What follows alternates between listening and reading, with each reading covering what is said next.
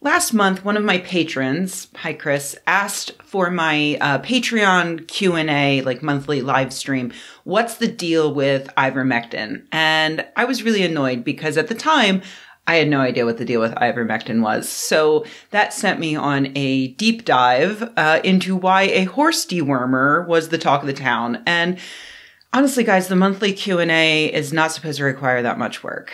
Ask me like my favorite Triscuit flavor. Black pepper. There. See? Wasn't that fun? Anyway, patrons then asked if I would turn my answer into an official video. So here we are. Hello. So the original question from my patron was basically, how did an anti-parasite medication for horses become a commonly used way to treat a virus in humans? Like, a virus is not the same as a parasite, like a worm, right? And a human is not the same as a horse, right? Well, for a start, just because a medication treats one thing in one species doesn't mean that it can't also treat something completely different, even in another species. So while it is objectively hilarious to mock people who say they won't take the COVID vaccine because they don't know what's inside of it, and then they instead prefer to eat horse dewormer paste, it's not actually a rational counter argument. Because, we have examples of things like this happening in the past. Pfizer researchers studied an enzyme-blocking drug called sildenafil as a treatment for high blood pressure and chest pain. But now people take it to get boners because you might know it as Viagra. Thalidomide was used in the 1950s as a sleep aid and anti-nausea drug until it was found to cause severe birth defects when taken by pregnant women. In 1964, a doctor happened to give thalidomide to a patient with leprosy and found that it actually helped his painful skin condition. And later, doctors discovered that it could also be used for some cancers, like myeloma. How does one drug cure nausea, cause birth defects, heal leprosy sores, and treat cancer? Well, researchers still don't really know. That's right. The exact mechanism of action, as it's called, of thalidomide is still unclear, despite thousands of studies attempting to figure it out. It's complicated. So just because a medication isn't known to help with a condition doesn't mean it can't help with that condition. And it's possible for a medication to help with a condition even if researchers still don't know why. They don't know how it works. Ivermectin has been around since the 1970s as an anti-parasite drug for both humans and animals. The reason why you see it commonly referred to as a livestock dewormer is simply because pharmacies have been running low on it. So people have been getting it from feed supply stores. It's the same drug, but generally humans need way less than, say, horses. So the stuff at the feed store is going to be much more concentrated. It works by attacking the nerve cells that are found in the bodies of invertebrates, which are luckily not found in the bodies of vertebrates like you or a horse or a sheep. So you can safely take it and it will kill the worms inside of you. However, over the years, scientists have tested ivermectin for its potential other properties like antimicrobial and antiviral. For instance, in 2012, researchers found that in a petri dish in vitro, ivermectin interferes with the replication of yellow fever virus. And then further testing revealed that it also slowed down the replication of dengue fever, Japanese encephalitis, and tick-borne encephalitis viruses. All of those viruses have something in common. They are from the genus Flavivirus. All single-stranded RNA viruses.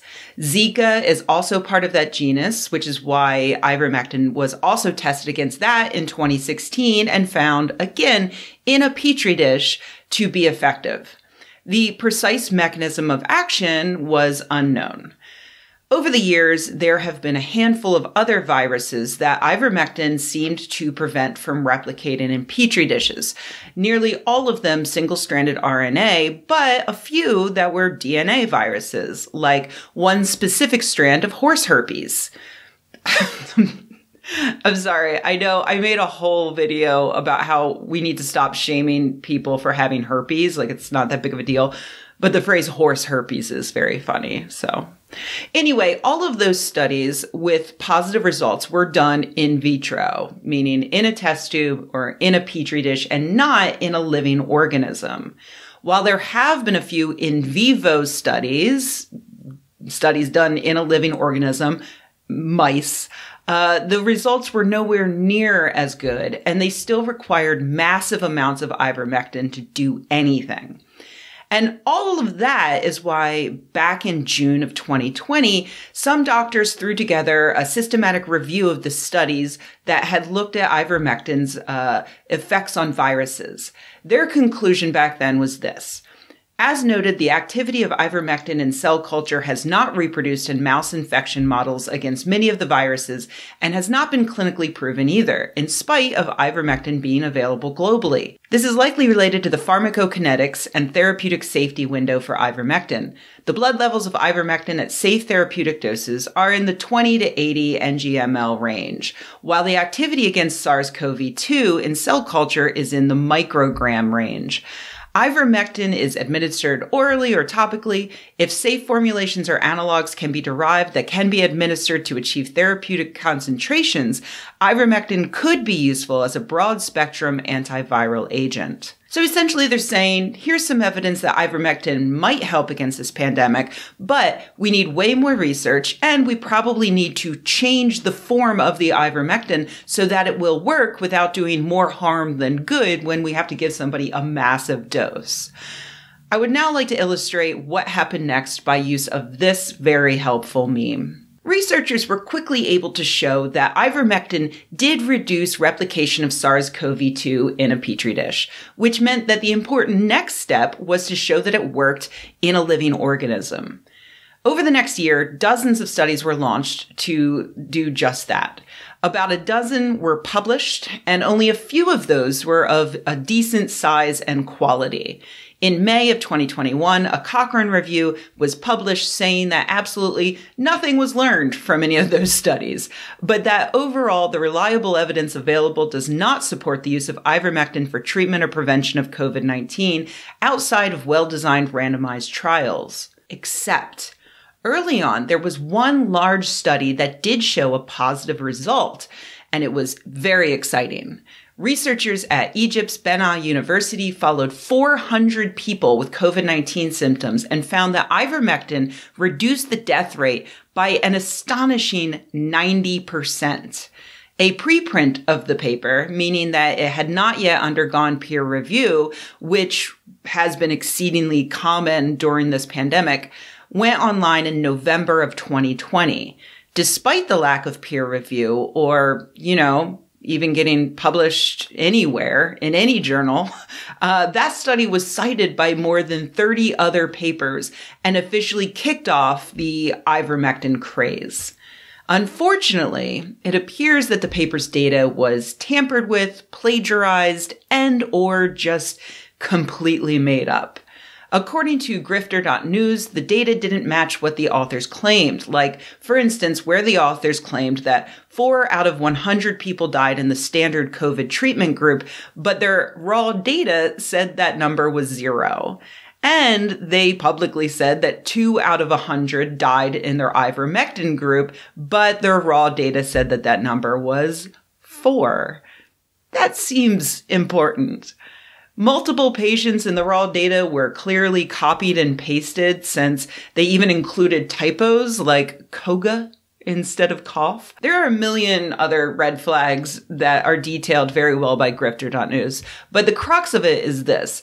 Thousands of people are taking ivermectin instead of getting vaccinated because of an obviously fraudulent study that was retracted before it was even published anywhere. So now poison control calls are up 550% in Texas, and there are Facebook pages full of people who are astounded that worms are now appearing in their poop, when in fact the worms are more likely to be stringy bits of their own intestinal lining sloughing off because they're taking concentrated doses of horse dewormer. I wish I could go back in time and tell the Rebecca 15 years ago that not only did she fail to make the world a more rational place, but that in 15 years she would say that previous sentence that I just said, which I shall not repeat. Anyway, that's how we got to where we are. There are still clinical trials of ivermectin treatment for COVID-19 ongoing, but I wouldn't hold your breath. I would get a vaccine, but what do I know? I'm just a person who likes her intestinal lining to stay where it is. Thank you very much.